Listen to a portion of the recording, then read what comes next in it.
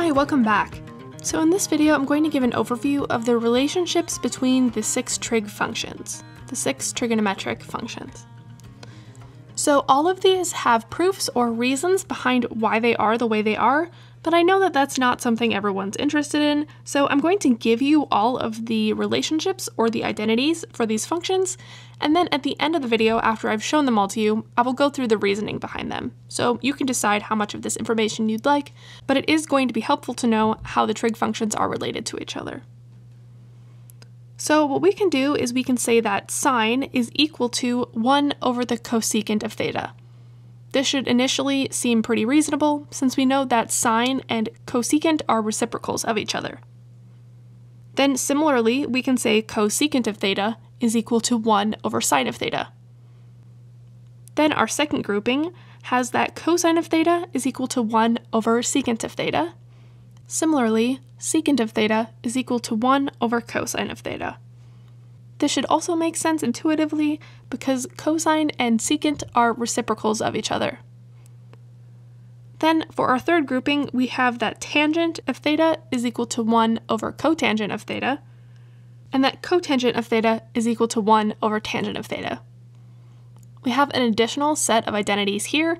We can say that tangent is also equal to sine over cosine, and that cotangent is equal to cosine over sine. Okay, so these are our relationships between the trig functions.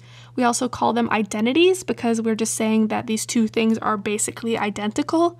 Sine is the same as 1 over cosecant, that sort of thing. And so I'll spend the rest of this video explaining the more rigorous proofs for why these are the way they are, but if you're not interested in that, that's okay too. So we're going to start with sine and cosecant, and then second we'll do cosine and secant, and third we'll do the tangent and cotangent identities.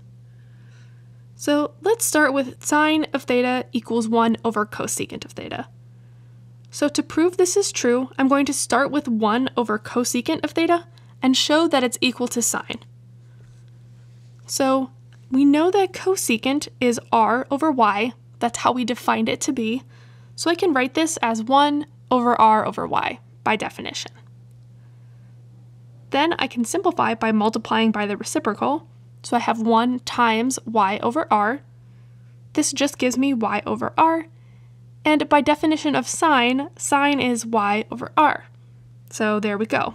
We've shown that 1 over cosecant of theta is equal to sine of theta. And I'll draw this little box here that just tells us that our proof is done. This is just how we usually notate some things when we do proofs in later math classes, so I'm just bringing a little bit of that in here. All right, then we can actually just use this identity now that we know it's true to find the similar identity. I'm just going to multiply things around until I get the other one. So I'll multiply the cosecant over, so I have sine times cosecant equals 1, and then I'll just divide by sine. So I have cosecant of theta equals 1 over sine of theta. And there we go. Those are our first two identities, and they show how sine and cosecant are related. We're going to follow a similar process to this for the other functions. So let's now do cosine and secant. We're going to prove the identity that cosine of theta is equal to 1 over secant of theta. So I'm going to start with 1 over secant of theta and then rewrite it until we can show that it's equal to cosine. So by definition of what we chose for secant, we said that secant is r over x. So I have that 1 over r over x is 1 over secant. Now I'm going to simplify, so I can multiply by the reciprocal. I have 1 times x over r. That is actually just x over r, which is what we have for the definition of cosine. X over r is cosine of theta. And there we go. We can similarly rearrange things to get the other identity. So I'll multiply the secant over to the other side. I have cosine times secant equals 1, and then I'll divide by cosine. So I have secant equals 1 over cosine, and there we go. Those are our second pair of identities. Okay, so lastly we have the tangent and cotangent identities. I think the one where we show that tangent is sine over cosine is sort of interesting. So the same process will follow for 1 over cotangent. and 1 over tangent. Those two are going to look just the same as the ones we did. I'll include it in the notes if you want to see it and you just need to confirm.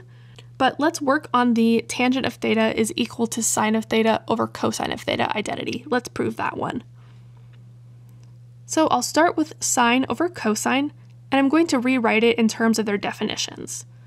So sine is y over r, and cosine is x over r. So I'll put those in, and now I have y over r divided by x over r. Now I'll multiply by the reciprocal. We've done that a lot now. So I'm getting y over r times r over x. My r values are going to cancel, and so I have y over x, which is how we defined tangent. So tangent is y over x, and there we go. We'd follow the exact same process for cotangent equals cosine over sine, so I would just plug in their definition similarly and simplify. And there we go. That's our last set of trig identities to show the relationships between our 6 trig functions. Again, you don't really need to know why these are the way they are or the proofs for them, but I think it's nice, at least for me, when I get to see the explanation for why something is how it is. It kind of helps me remember it and believe it and just take it seriously. Okay, that's it for this video. We'll talk more about how to actually use these identities in example problems in the next video. Thanks so much for watching, and I will talk to you in the next one.